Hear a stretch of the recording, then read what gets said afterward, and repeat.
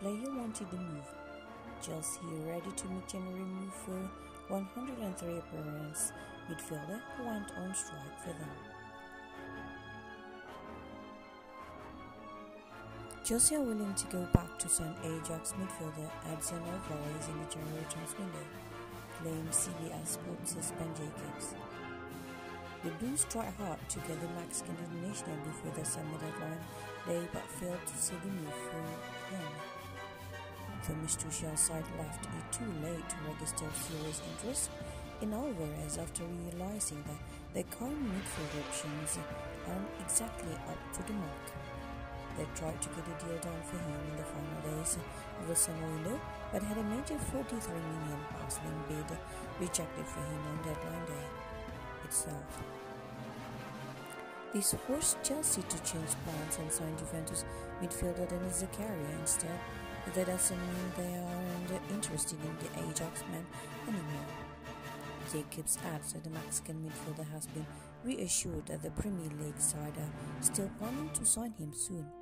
They will go back once again in the January transfer window for a move and look to get the Dutch side to sell after they refused to do so late in the summer window.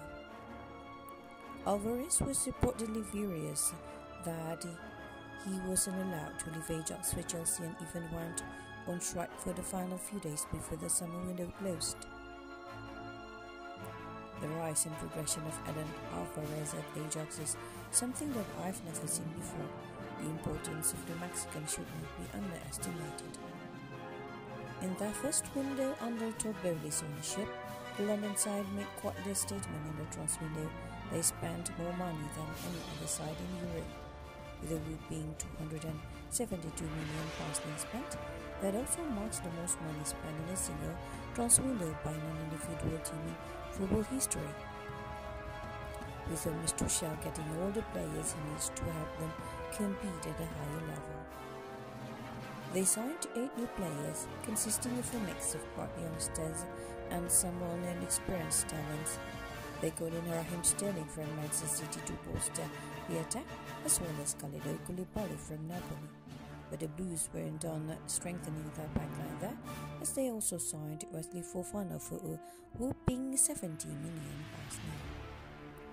They also signed bright youngsters Gabriel Slonina, Cesar Casadei and Connie Chukwuemeka with one eye on the future. Chelsea ended their transfer window by roping in Zakaria and Pierre-Emerick Aubameyang on deadline day. But even after such lavish spending, it doesn't look like things are done over there, and as they will go back for the Ajax midfielder, who has made 103 appearances for them in the winter window.